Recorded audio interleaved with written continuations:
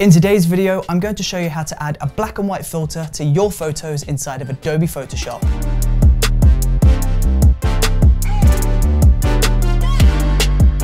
So once you've launched up Adobe Photoshop and you have your image imported, you want to go over to the tab on the right and you want to unlock the background layer. Now in the adjustment tab, you want to go up to the hue/saturation box, select this and just pull the saturation slider all the way over to the left, and then just adjust the lightness to a point where you're happy with. And then we'll just go into the levels tab and we'll just increase the contrast slightly. And there you go, a black and white filter inside of Adobe Photoshop. If you enjoyed watching this video, then please do let me know in the comment section below. And don't forget to subscribe by pressing that circle icon up there. And also, don't forget to check out the previous video by clicking this rectangle icon just down here.